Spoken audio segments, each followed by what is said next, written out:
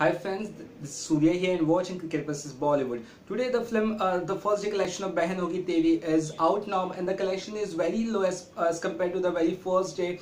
It was expected that Rajkumar Rao and Shruti Hassan star film will do a great business in the box office, and what I was predicted about the film was that it would at least collect 1 or 2 crore on the very first day, but that didn't happen. The film got a screen count of 757 and it just managed to rake up 35 lakh at the box office. Yes, you heard it right, 35 lakh is the collection of the very first day. Now it seems that the movie will definitely going to be wiped out from the theaters and the collection would not go any far from over 5 crores. This is what I feel like currently. Let's see how the film performs in days to come. It did got a good, not good, but I can say average reviews from critics, but still I think audience had other options to watch. I think that's why the collection is so low. If you really like this video, do subscribe to our channel, and if you really want to watch more of such videos, do let us know in the comment section below. Till then, all I want to say is bye bye.